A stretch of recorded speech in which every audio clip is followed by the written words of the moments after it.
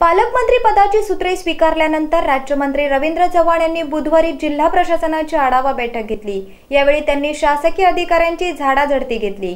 पंतप्रधान नरेंद्र मोदी आणि मुख्यमंत्री देवेंद्र फडणवीस यांच्या संकल्पनेतून अनेक विकासाच्या योजना आणि प्रकल्प शासनाने कार्यान्वित केले आहेत। हे प्रकल्प पूर्णत्वाला आणण्यासाठी शासकीय यंत्रणेने मिशन मोडमध्ये काम करावे आणि कामांचे चांगले परिणाम दाखवावे असे निर्देशही पालकमंत्र्यांनी जिल्हा प्रशासनाला दिले आहेत। बंदरे, वैद्यकीय शिक्षण, माहिती तंत्रज्ञान व अन्न नागरी पुरवठा आणि ग्राहक संरक्षण तथा जिल्ह्याचे पालकमंत्री रवींद्र चव्हाण यांनी बुधवारी रायगड जिल्ह्याचे पालकमंत्री म्हणून नियुक्ती झाल्यानंतर पहिला दौरा केला।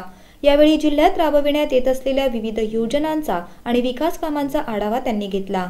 या बैठकीत जिल्हा परिषदेच्या अध्यक्षा आदिती तटकरे, जिल्हाधिकारी डॉक्टर विजय सूर्यवंशी, आमदार प्रशांत ठाकूर, मुख्य कार्यकारी अधिकारी अभय यावलकर, पोलीस अधीक्षक अनिल पारसकर, उपवन संरक्षक मनीष कुमार, अपर जिल्हाधिकारी भरत शितोळे, जिल्हा शल्य चिकित्सक डॉक्टर अजित कवळी, जिल्हा आरोग्य अधिकारी डॉक्टर सचिन देसाई, राष्ट्रीय महामार्गचे प्रशांत फेगडे, माजी आमदार देवेंद्र साटम तसेच शासनाचे सर्व विभाग प्रमुख उपस्थित होते।